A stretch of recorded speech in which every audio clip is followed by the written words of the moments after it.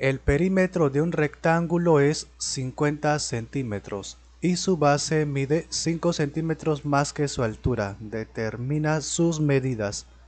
Como es un rectángulo, a ver, primero vamos a dibujar por acá el rectángulo. Ahora los datos. Su base, esta es la base. No olvides que perímetro es la suma de todos los lados, así es el perímetro.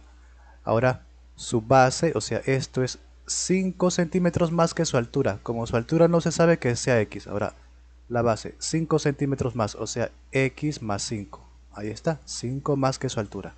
Como es un rectángulo, acá también es x y arriba x más 5. Igual es 2 a 2. Ahora, como te dan el perímetro, vamos a sumar los cuatro lados porque eso es el perímetro. Sería x más el que está arriba. Ahora el que está al costado.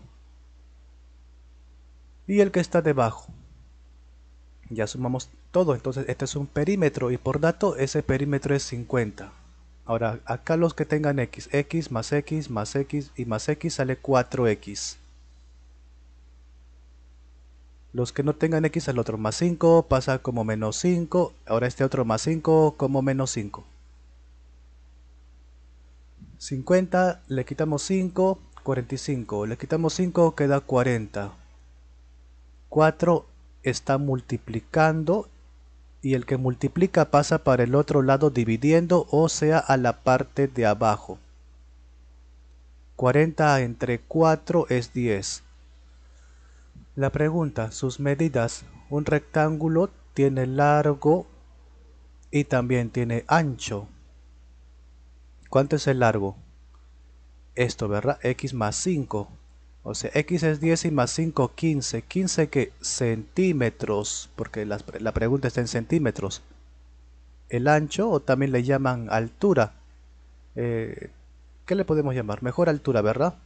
Para que esté igual que en el ejercicio. Entonces voy a borrar eso que he escrito. Y entonces ya no va a haber ancho, sino su equivalente en realidad, ¿de acuerdo? Que es la altura. A ver, por acá. La altura está representada solo por x y x salió 10